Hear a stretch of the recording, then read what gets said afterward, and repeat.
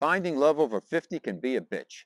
This is Robert Manni, host of Guys TV, and this week my special guest is YouTube host Silke Schwarzkopf. We're going to talk about finding love over 50, part 2. It all starts right here, right now on Guys TV. You can also catch me on KCAA Radio here in Southern California, Guys Radio, my worldwide podcast. And we're on UK Health Radio all weekend long. Guys TV, Guys Radio, thanks for your support.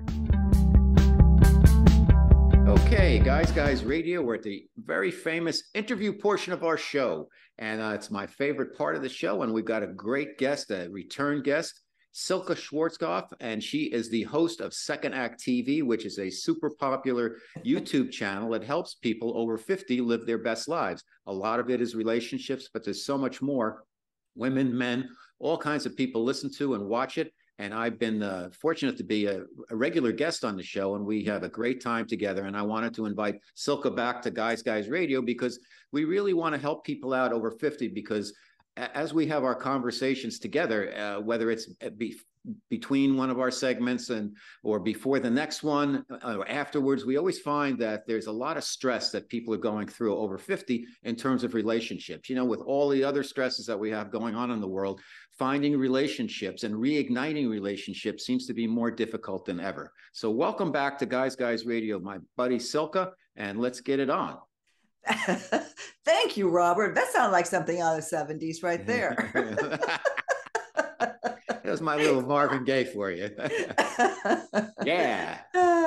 So the topic we want to, and we're going to have a conversation today, everybody. We really want to talk about what's going on with people over 50 trying their best to get into a new relationship. And like Silke, you've interviewed so many relationship experts on your channel. Let's start out with, based on what they have told you, what's your take on what's going on out there these days? Well, it remains the big mystery, you know, with the communication between men and women and understanding each other's needs, you know, different, like coming from different perspectives, easy for me to say, perspectives doing that. And, you know, a lot of that hasn't changed from when we were 20 and 30, depending on how old or young we were the last time we were on the market, so to speak, the last time we dated, and what our mindset was at the time. So the biggest mindset being a key word here, what mindset are you bringing to the table that is either helping you or hurting you in your search for love again?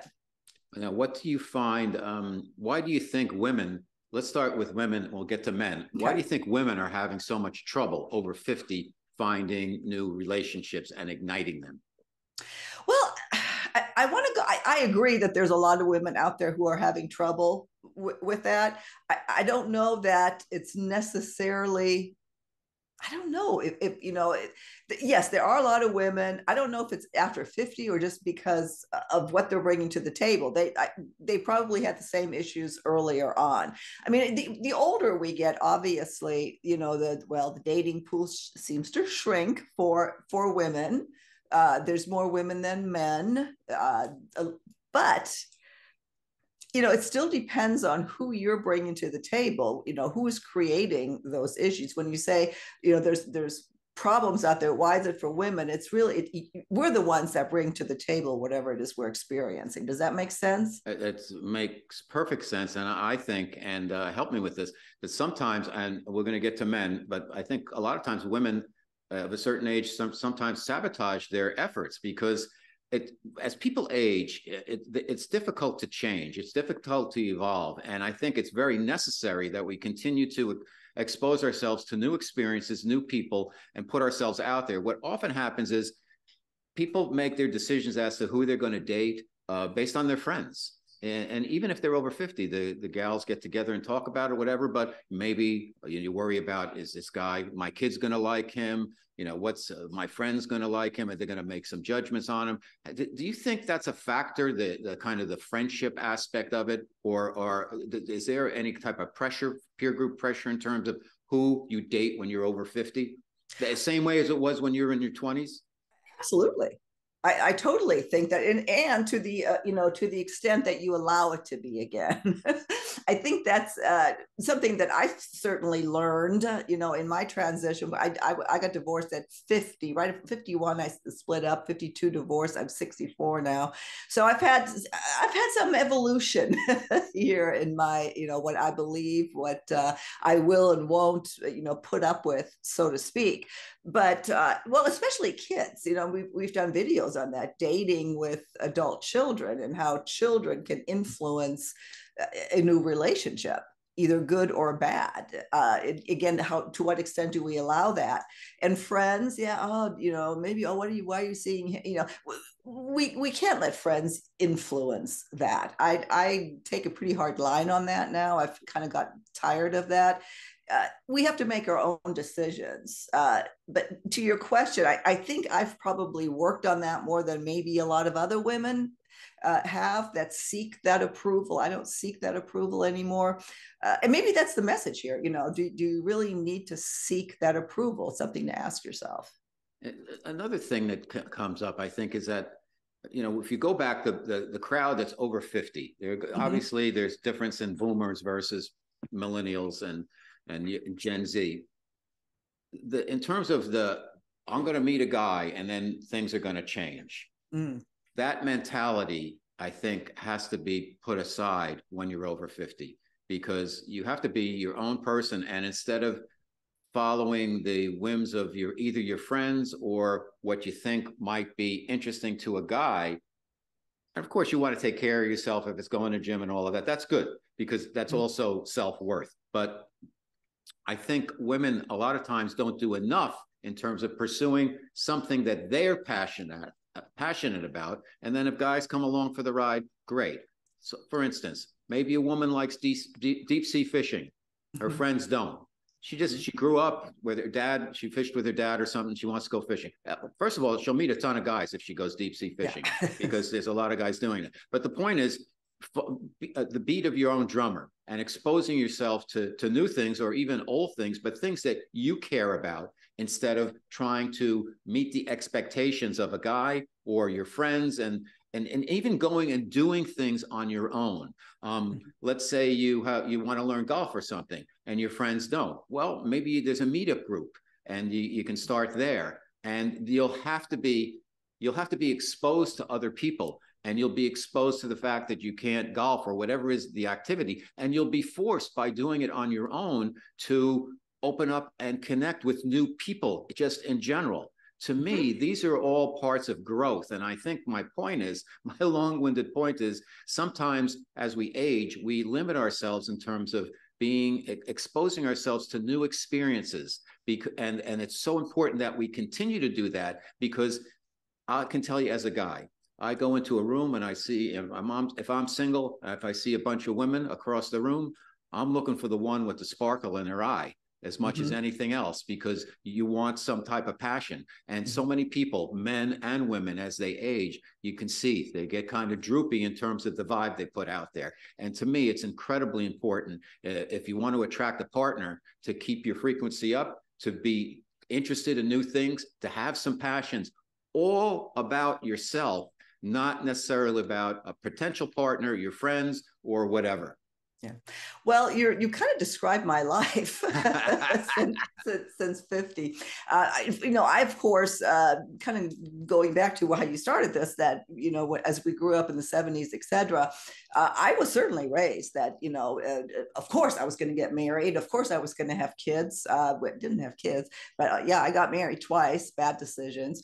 And it's my job to take care of the guy. I need to make sure he's happy and that I'm not complete without a man. I absolutely grew up like that. And coming out of my marriage, I was going to find that new relationship. And luckily, I think I learned right up front that that's really not what I needed, because I experienced the pitfalls of dating the first 2 years, and I just said, you know what, I'm just going to have fun. I'm going to pursue what I want to do. And that's actually how we started this channel. I didn't care what anybody thought anymore. So I could talk about topics that I normally would never talk about if I was in a relationship, because what would he think? So Yes, yes, yes, and yes to what you just said. And I think what women also have to remember, or a lot anyway, is that we tend to, especially our generation, we bring something to the table of what we think a man wants, and then once we catch him, and I'm throwing that Right. around a little loosely, but once we have, we're in a relationship, then I mean, your real self is going to come out eventually and show, and that's when what happened. This is not the woman I fell in love with. This isn't the man I fell in love with.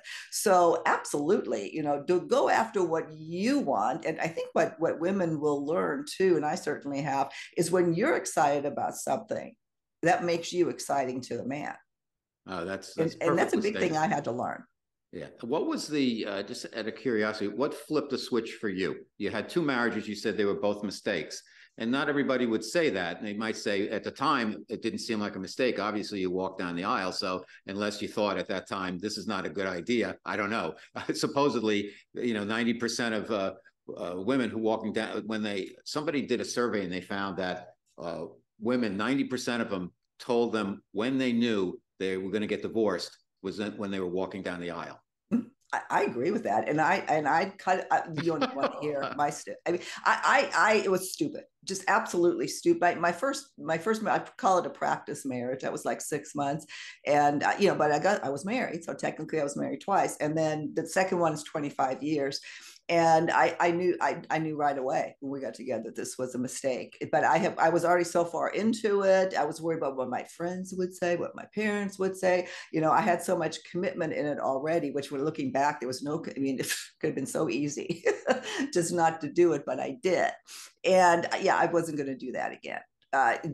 What's flipped the switch? It took me a while to flip it because I was committed to marriage, maybe not even the relationship, but to that I needed to be married. I had 25 years invested. Am I stupid to throw all this away? Nope, I wasn't. I'm glad I did. So do you hear this, your story? I think it's a great story, and it's very representative to me from what you're saying for what I think a lot of women have experienced and are going through. Do you hear that from other women, a similar starter marriage, long-term relationship, neither of them felt right, and then once something clicked, and then you started living your life the way you wanted to live it on your terms, and then you meet the right guy? I have heard that. Yes, absolutely. Matter of fact, two of my best friends who we kind of went through this at the same time, they're high school friends. And that was part of the impetus of starting Second Act when I got back together with my high school friends and realized they were in long-term marriages as well, that they were thinking the same thing I was. They're unfulfilled. God, how could we leave now? And they're both with terrific, actually, there's three of them. I forgot about Stephanie. They're in new relationships and they're happier than, I mean, the right guy. They found the right guy. I mean, it's not without its issues like any of us, but yes, absolutely, they're living the life that they wanted. There's also, but it takes a while, to backtrack to you have to work on yourself to really get there, know what you want, and then kind of stick to your guns and not go down the wrong road again. Mm-hmm. Let's talk about men a little bit. This Guys Radio, we're talking about how to really ignite a new relationship after 50 and some of the pitfalls and obstacles that get in the way. My special guest, return guest, one of my favorite people, Silke Schwarzkopf of Second Act TV. So let's talk about men a little bit. So you gave us a very clear picture, and it sounded like what I was describing was fairly accurate in terms of what sometimes women go through in terms of getting to the point where they start to do things on their terms. Guys are kind of in a different situation. I think what happens with a lot of guys is, they're going to look for the woman with the energy, for sure. And that's why I think a lot of them, they go young. They'll be in a long-term relationship and then they'll be like, I'm going young. I don't know if they do it consciously or subconsciously. I'm not saying it's right. Every situation is different. I think it's sad and it's very tough for the women in many cases. But when a man though gets blindsided, which they often are, and gets dumped and they're over 50, I think it's really tough for them because they usually don't have the support group that women have, and they're not sure how to get back out there because the last time they were single, they were probably going out to the bars on Saturday night. And when you're over 50, going out to the bar by yourself on a Saturday night. It's a sad affair. I've done it. And then I was like, no more, whatever. And I decided work on myself. And for me, the key for overcoming any loneliness I had between relationships, and I got blindsided a couple of times in long-term relationships, was that I said, what am I doing wrong? And I had the epiphany was that you have to make room in your heart for somebody else. And I'm not sure that a lot of guys do that, or a lot of women do that when they're they want to have a relationship because they're lonely. And the moment I realized that, everything changed. And I tell the story on different shows, but I was at Thanksgiving and I told my mother, they stopped asking me, when are you getting married? And I said, I'm getting married next year. And she said, that's really, who is it? I said, I don't know, but I'm going to, I'll let you know. And I was engaged a year later. Wow, it is interesting how we can manifest that. We've talked a lot about that. It's whether you believe in that or not, the fact is, if you're open to it and all of a sudden you're changing again your mindset of what you think the possibilities are, and all of a sudden they can occur. Gosh, you raised so many points that we could have such a long conversation with. One, I think age gap dating. We've done videos on that on Second Act, both ways. Yes, if you do it for the right reason, of course you can fall in love with somebody older, younger, whatever, both ways. But have it be because you fell in love and love this person, not because you want to have a trophy on your arm. And that's what a lot of men do, and that's what's sad. And it's just, I'm sorry, it looks ridiculous. And most men I know that think that's ridiculous as well. But that, again, that's another topic. The loneliness, the blindsided. That was the other word you said. A lot of guys get blindsided where they're in a relationship long term and they think it's going okay, and they're not hearing that the woman has some issues. And and it could be that the woman is not being, she thinks she's telling him, but she's not being clear enough about it, or she's being clear and he's just not listening. And I think what usually happens, it's a combination of both. And then all of a sudden, the guy gets it. And he's like, what happened? And then they try to fix it and it's too late. Yeah.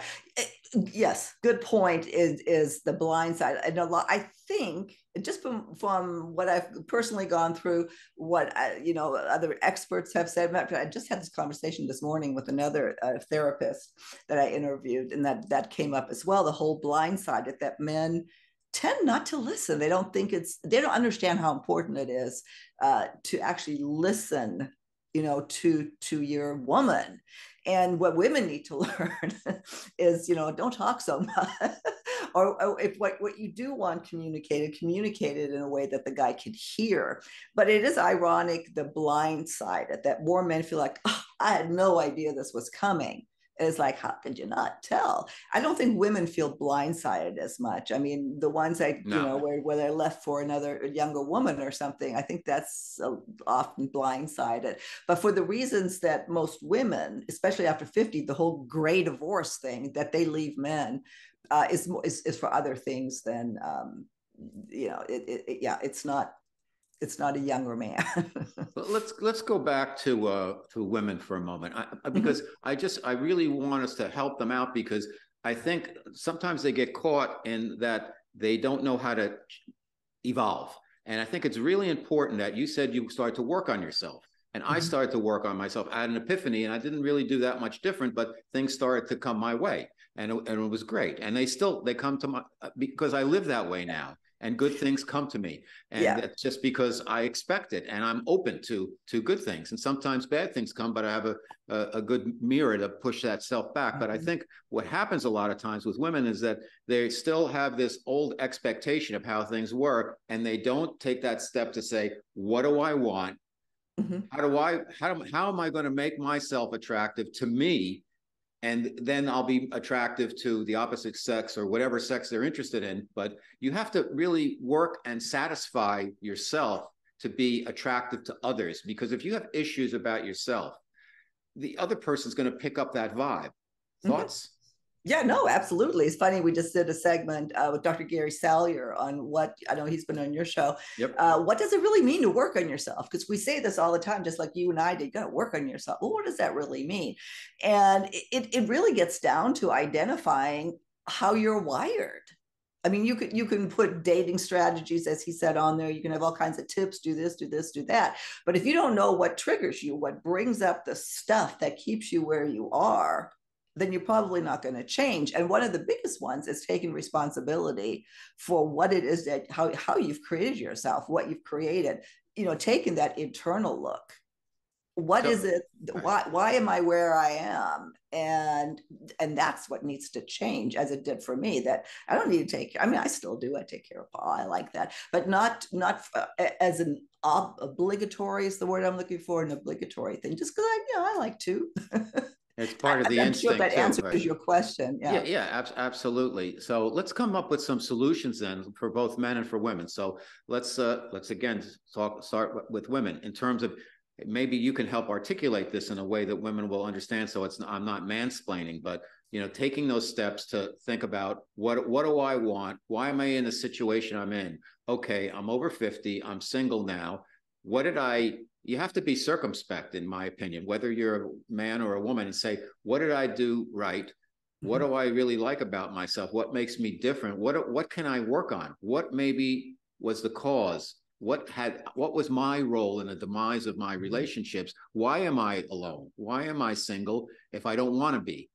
And start from there. And instead of, it's not self-flagellation, it's really about circumspection. What do you think? No, absolutely. Absolutely. You absolutely have to see what your role in it was. And, while I talk about, yeah, my marriage should have gotten out, blah, blah, blah, I totally see my contribution to why it ended the way it did. And because I started the show and because I received lots of this information, sought this out, interviewed people just on this topic, I realized, oh my God, I did this, I did that, I did this. How can I be so stupid? And then quit doing those things. Like today we talked about that women don't realize how much they criticize sometimes, or how controlling they can get, especially as the relationship progresses. And that men, they want to, they don't mind what to do, like give me a list, but not how to. And again, that's a big thing, that you just figure out what you really want, And what makes you happy? and what makes what is it that makes me happy? Why do I want to be in another relationship? And what does that look like? The other, or does that, yeah, what does the relationship look like? And think of the person more in terms of qualities than that's a lot of complaints men have too. This 6 foot, dark hair, whatever, this image of a prince that you have, throw that out. Because the real princes out there, they're quality men that bring a lot more to the table, than tall, dark, and handsome. No, that's an interesting point, because I think when we have this, the longer the list, it seems like the longer you're single, the longer the list can be, and it can work against you. Now, of course, to me, you need to have a little bit of a list, but it should be value driven, not about physical attribute. You might have a type, okay, that's okay, but you need to be open to the fact that how often does the beauty of a person come through in the first meeting or even second meeting? It usually takes some time where you really get to know somebody. And I have found very rarely, not always, but very rarely has it turned out that I ended up dating my type. And I found it to be very refreshing and a surprise, but a pleasant surprise, like, oh wow, because I had this idea in my head, dark hair and this and that, and then I ended up with a tall blonde or something, and it's happened, and I'm like, wow, that's really interesting. Not that it worked out, but now I do have a brunette, but but I never had a must have. To me, the must have should be value driven, not physical attributes. It could be like, listen, I want a woman who takes care of herself. That's self-esteem issue. That's that's a value. That's not, they have to look exactly like this, because you can't, people have to look and feel the way that how you see them and want to see them is not necessarily going to bring out their most beautiful aspects. They have to feel it. Mm-hmm. Yeah. And Well, so, right? I'm sorry, I didn't mean to talk over you. No, I was go, just go. going to say before I forget that we've done several shows, maybe even one with you, where we touched on this, but the importance of chemistry versus connection. That especially in the world that we're in now, I mean, maybe that's a really good piece of advice because it is so visually driven for both sexes because of online dating, and you get like how many seconds do you get to get somebody's attention? That chemistry can really work against you. Is the emotions, your hormones. you make bad decisions when your attraction is solely driven on chemistry. That's why it's important to maybe, if somebody else checks all the boxes, or there's an attraction there, maybe you're not like blown away and the sparks aren't flying. But if this person has a lot of other things that you have, how he makes you feel. Did you have fun on the date? Did you laugh? Is he interesting? Maybe you don't want to jump his bones right then and there, but you might in a couple months or a couple of weeks, maybe even a couple of days. I mean, that's for me, attraction and is so much more than what somebody looks like. It really, really is. Now, that being said, Paul is a really, really good looking man. I mean, he's women are attracted. So they would say, oh, Silke, yeah, sure, you can say that. Look at Paul. I almost didn't go out with Paul because he looked like a player. I judged him the other way, and then really learned his heart. And my ex-husband, he was okay. Look, I grew the same here. I wasn't attracted to him physically at all at first, but then I got to know him and became attracted. Also, maybe for all the wrong reasons in a way, because that's why maybe it didn't work later on. But again, the don't let appearance be so important that you're making all your decisions, on chemistry or infatuation. Yeah, it changes too, because I think you probably experienced this. Sometimes I see somebody like a beautiful woman, but she's on the surface, she's beautiful. Like if you had to do all the check marks, Yes. but she doesn't, her beauty, she's not glowing.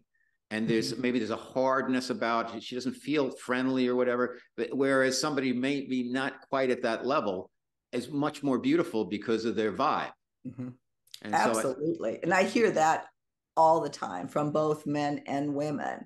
And people are resistant to when we say this, don't like there has to be chemistry. Your relationship isn't going to develop without chemistry, but it doesn't have to be overflowing on the first or even second date for that matter. That's probably the hardest thing to either accept or adapt or implement, is giving somebody, based on what I'm hearing, a second or even third chance for all the right reasons. Okay, so we've got, my special guest, Silke Schwarzkopf, host of Second Act TV, Guys Radio. Let's talk about some solutions then. So a woman over 50, she's been in her share of relationships. She's out there now. She wants to start to do things a little bit differently. How can she get back out there in a way that's exciting in terms of exposing herself to new things, not being dangerous by doing that, but also putting herself in a position so she can meet new people, new types of men, and doesn't have to rely on her friends, approval, or her anybody's approval except for herself, and somebody that fits in with her following her own personal passions. What should she do? Well, like I said, get out there, figure out what do you like to do. I was, when I left my marriage, I was a big runner. I mean, that's the only way I could get out of the house, is if I was going to go, because my ex-husband was extremely controlling. But when I went out to run, I often say I ran to my new life. So running is, I joined running clubs. I joined, every weekend there was something. Usually running clubs have something once or twice a week. Yep. In the evening, have evening runs. So that's a great thing. If you don't like running, there's so many things now. One of the biggest ones is pickleball. Yeah. That is one of the best activities to meet people, because it's active. So if that's what you want, if you want active people, that's a great option right there. Not only is it active, but it forces you to actually talk. And you can. I mean, it's just terrific. So all thumbs up for pickleball. There's club, I mean, if you want to play cards, if you want to cook, if you want, there's all kinds of stuff you can do. You need to go out and do it. And then you have to, if you're not quite as out, I mean, I'm outgoing, let's face it. I can go into anywhere and talk to whatever. That's not everybody's like that. And that's, I have plenty of faults, but that's one of my good attributes. But if you're not, you can practice that. You can get yourself, even, just if you're at the grocery store, if you're anywhere where you're, next to somebody in line, or just look, whether it's a man, woman, child, whatever, but get used to interacting, looking like, hey, hi, oh, where'd you get that? Oh, you like that? Just practice interacting, because that's the thing that holds a lot of people back. They just don't know how to start that conversation or start the engagement. I hear that a lot. It's amazing too, because now we're talking about people over 50, and they need to get out there and start talking to other people. Do you think that's a result of, we're coming out of the pandemic and all of that, and also that everything is done dating wise, is so much of it has moved to online, that it's important that people get out there and get back to being more organic in terms of meeting people? Well, I think the pandemic certainly has contributed to that. I think it's more of the personality. What, why are you single? Are you suddenly single? Is it divorce? But if you're shy, and there's a lot of people who are shy. I mean, I get this question all the time. Maybe that's why I'm focusing on it right now, is that people are, hesitant. And then men, on the other hand, because of all the politically correct things now that they have to abide by, for good reason, most of them, they don't know if they should approach a woman or not. So it's important that women are approachable. And one way is by smiling. Smile is so important. Practice smiling. Just stand there with a smile.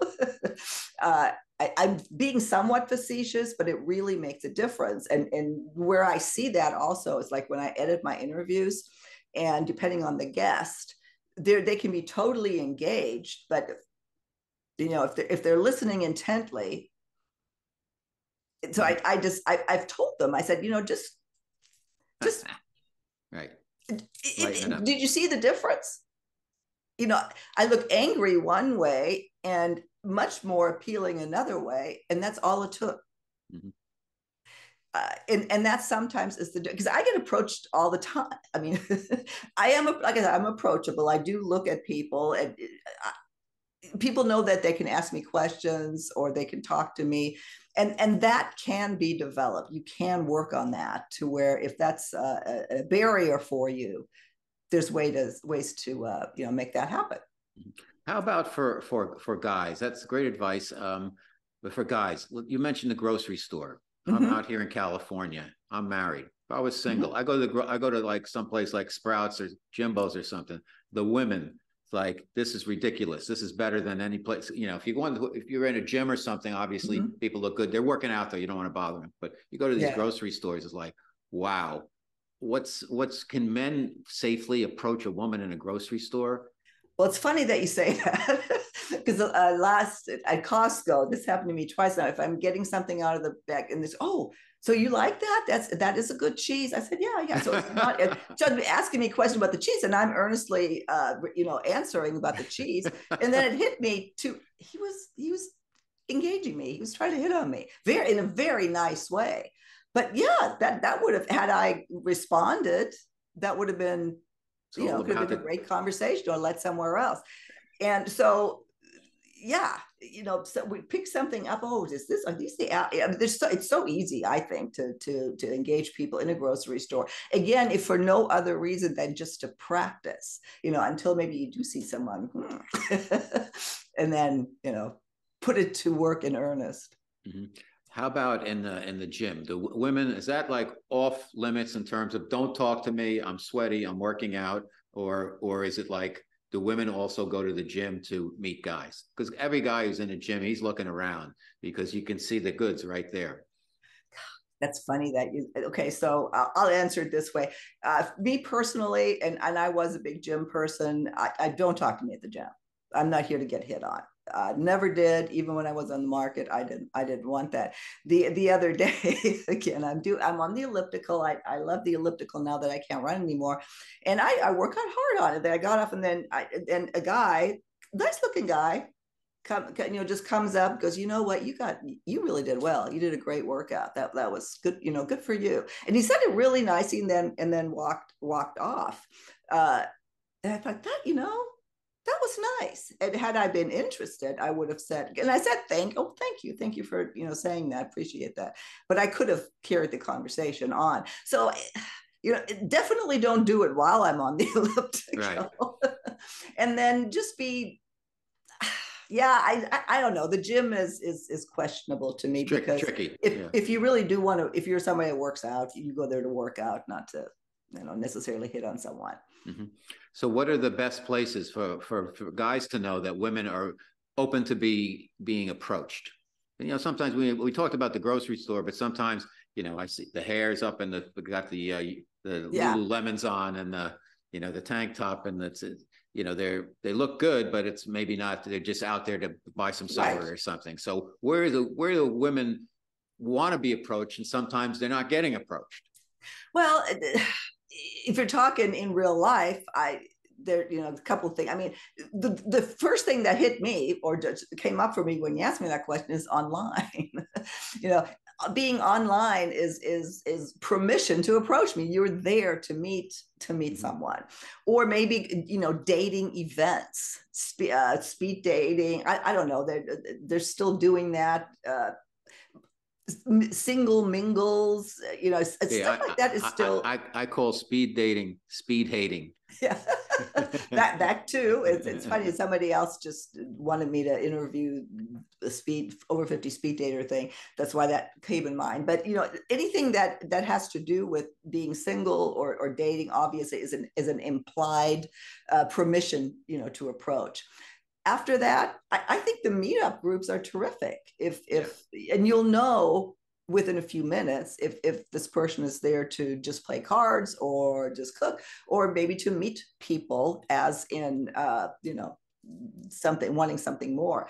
One person that's stitch.net, stitch like stitching.net, is a platform for people over 50 just to socialize.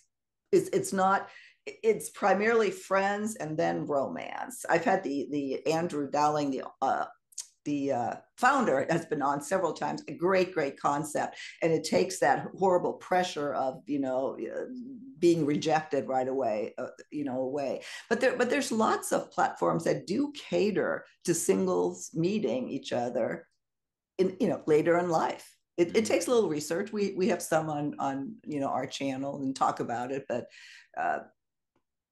a lot of women are like, I won't do online dating. I did it. It was terrible, mm-hmm. and people don't tell the truth and this and that.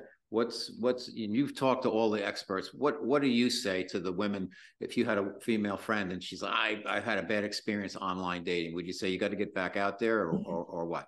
Yeah, I think so. I would, because once you hear, like my friend Karen is the perfect example. I had already met Paul. I met Paul online 11 years ago. And then when she got divorced, and she stayed with me for a few months while she was buying a new place, and we got her online and had fun. And at first she had fun, and this guy is no, I'm tired of this. I'm not doing this. Was like 4 or 5 dates. And she was, I'm done. Online dating doesn't work. I said, Karen, you got to give it more of a chance, and you have to be a little bit more open-minded. Yeah, you're really fit, but you know what? You're older too. If somebody looks like, they're in their late 50s, it's because they are, just like you are. Long story short, I said, come on, let's look again. And she's married now because she looked one more time, probably the most perfect guy in her life ever. They're just the cutest couple. They're married now. They've been together, I don't know, 7 years or so. Wow. And she's the perfect example of not giving up. Now, if it's okay to take breaks, obviously, and people do get tired. It is very frustrating. It can get that way. And it's more frustrating perhaps than it was 10 years ago now with all the apps. But it is really about sifting through people and just learning how to navigate that. Yeah, you're going to get the liars, you're going to get this. If you know what you're looking for, you're not going to get caught up in that. And you can get the liars and whatever in real life too. I mean, I don't think That's right. that's I don't think online dating holds the what am I trying to say? It's not just there that happens. Okay, a lot of good advice once again from my buddy Silke Schwarzkopf, Second Act TV. Every week there's a new guest or two on there talking about similar subjects. It's all about helping men and women live their best lives, get together, making that crazy jungle of dating easier to navigate. Silke, thank you so much for being back with us on Guys Radio. Let's do it again. We're here to help people. There's so many really good people out there who are lonely, looking for a partner, and anything we can do to help them get together. And the great work you're doing is so welcomed, I think. So thank you so much for being with us again. Oh, well, thank you for having me, Robert. And thank you for all the time you spend on Second Act. Your input is valued just as much. In fact, one of your videos is taking off like a skyrocket today as we sit here.